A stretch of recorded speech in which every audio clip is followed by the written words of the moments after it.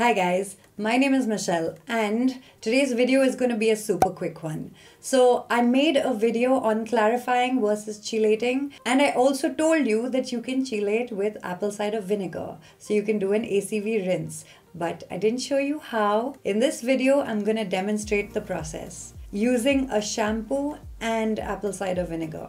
If that sounds like something that interests you, then keep watching. Also guys, hang on. If you like the video, leave me a thumbs up. Alright, let's get to the video.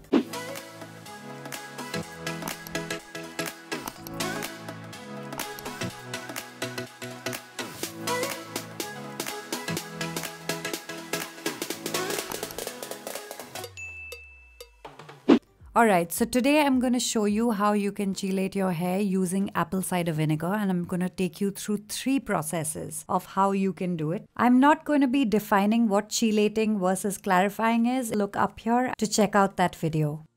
Okay, so we're starting off with dirty hair. This is what my hair looks like. Okay, so how do we chelate our hair? The first way to do it is to use a shampoo. I'm using the Wow Skin Science Apple Cider Vinegar Shampoo. But before we go in with the Apple Cider Vinegar Shampoo, I'm first going to shampoo my hair with a regular shampoo. And to shampoo my hair, I'm using the Wow Skin Science Satin Sunshade Sunscreen Shampoo. I absolutely love this shampoo. The lather potential is fantastic, which is why I enjoy using it. As always, I'm gonna go in with a scalp brush and I'm really gonna massage the scalp. Now, you might be wondering why we're shampooing and conditioning before we start chelating. Well, every article that I read suggested that you should do it, and my best guess would be that maybe to do this, it's important to have detangled hair. Either way, it does not hurt to clean your hair before we do something extra to it. I'm conditioning with Wow's Moroccan Argan Oil Hair Conditioner. I'll use a few pumps of the product. I will apply using praying hands, and then with the XO curl comb, I'll detangle. Once I'm done detangling, I'm going to wash all of that product out of my hair, and then I'm going to start chelating.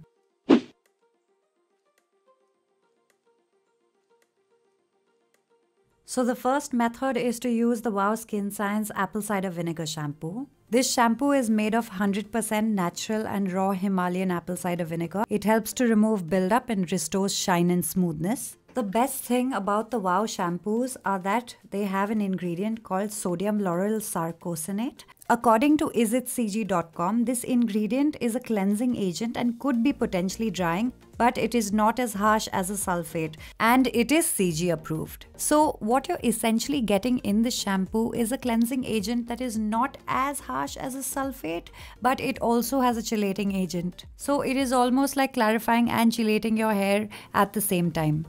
Alright guys, check out my application technique. What I've done is I've sectioned my hair out into 6 sections, and I've just used clips to keep the hair out of place. And what I'm doing is I'm just taking the hair and almost treating them like slices of hair, and with my hands I'm just running through the hair. Alright, there's literally no way for me to describe this process. I'm taking the hair in between my pointer and my middle finger and just sliding down with it. This is helping me disperse the product evenly. Hopefully that makes sense. You should also scrub your scalp with the product after you're done applying it to the lengths of your hair.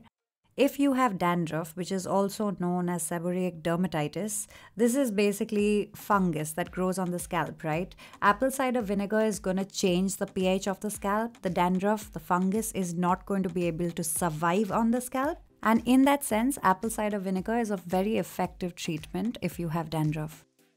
So yeah, once again, going back to the shampoo, I'm going to focus it on the lengths of my hair and also on the scalp.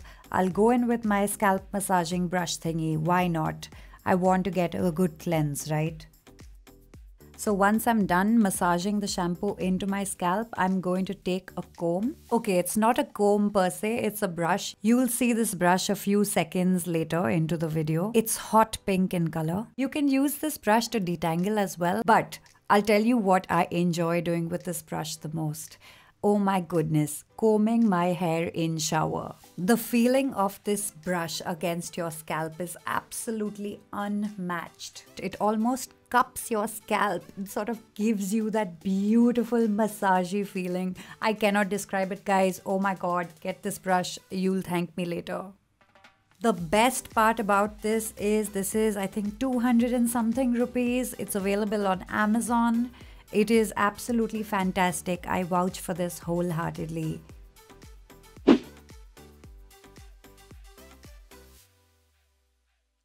Okay, so now let's talk about the second method, which is to just take raw apple cider vinegar and mix it in water. You're going to take 1 part of ACV and 3 parts of water.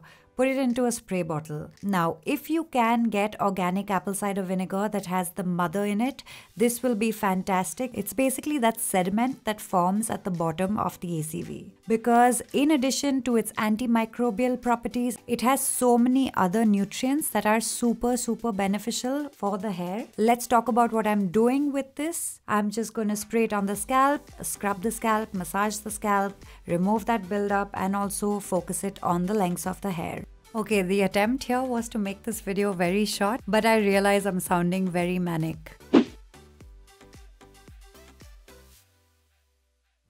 So method number 3 is called the bowl method, and what I'm going to do is I'm taking 60 ml of ACV and 180 ml of water. I put that into a bowl. Now I'm just taking my hair and tilting upside down. I'll comb my hair in this direction. And then I'm just going to lower all of my hair into the bowl. So dunk your hair all the way in.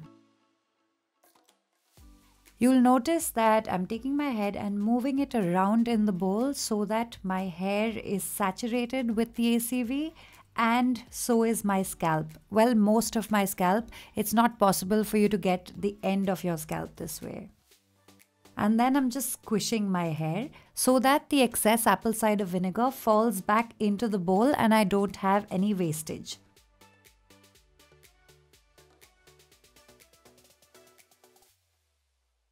Then I'm going to repeat dunking my head into the bowl again. Again, I'm going to tilt from side to side, make sure that I get most of my scalp.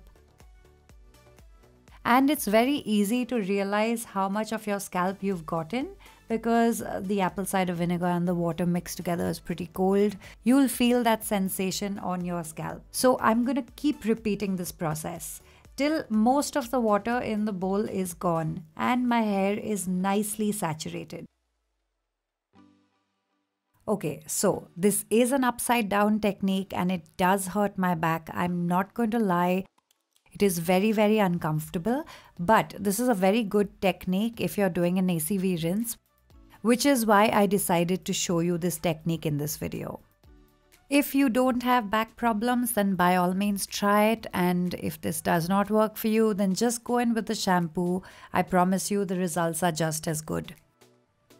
Another note, when you're squishing, you want to hear that squishy sound of the water in your hair.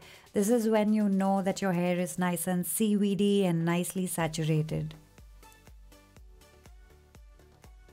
I'll do this a few times till the liquid in the bowl is significantly reduced and I have very little left. And I'm just going to pour the excess liquid to the back of my head, to those areas that I didn't reach before.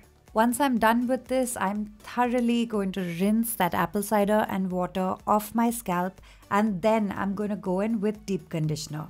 For deep conditioner, I'm using the Wow Skin Science Coconut Mask. This is a moisture mask, but it also has wheat protein in it. I absolutely love this hair mask for deep conditioning. So good. I'm just going to deep condition with this. Then I'm going to style. I'm not going into the specifics of that. If you want, check out my deep conditioning video. I'll leave it up here.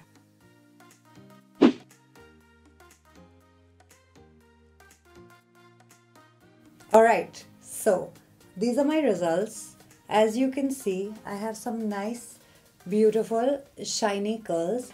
Now, let's talk about using the DIY, which means to say, let's talk about using apple cider vinegar and water. Is it going to be easy for you to rinse this off your hair? And are you going to be left with some of that apple cider vinegar smell? Now look, with every single DIY, you are going to have a little remnant smell. But the moment you put your stylers, your leave-in conditioner, the smell mostly gets masked. So unless you have a huge problem with the smell of apple cider vinegar, you should be good. But If the smell of apple cider vinegar is something that you absolutely cannot take and you need something a little more commercial, a little more store-bought, then the shampoo is something that you're really gonna enjoy. Are there differences in the results? No, not really. They both do the same thing. They both leave your hair really nice, really bouncy, really soft, really shiny. As you can see, what it also does is it leaves you with a clean slate.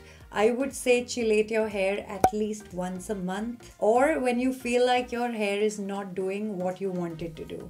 So yeah, you're not gonna have any trouble if you use one or the other. Alright guys, this was a super quick video. Thanks so much for watching. I will see you in the next one. Bye.